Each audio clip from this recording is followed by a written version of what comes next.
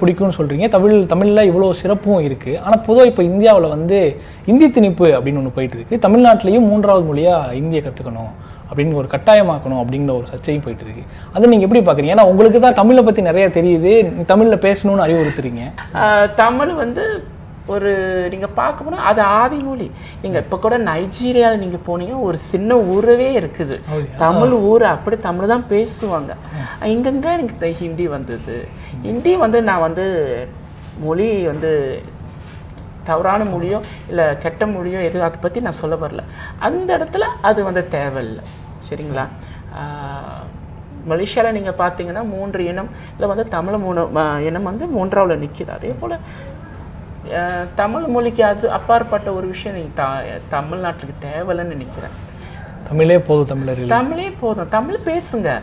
நீங்கள் பேசுகிறனால இங்கிலீஷில் பேசுகிறனால தானே எல்லாரும் வந்து நம்ம தமிழ் மொழியை வந்து இப்படி மட்டமாக பார்க்குறாங்க. அப்புறம் ஹிந்திக்காரங்க வந்தால் இங்கே ஹிந்திக்காரங்க நீங்கள் பாருங்கள் நிறைய தமிழ் தான் பேசுவாங்க. சேட்டுக்காரங்க தமிழ் தான் பேசுகிறாங்க.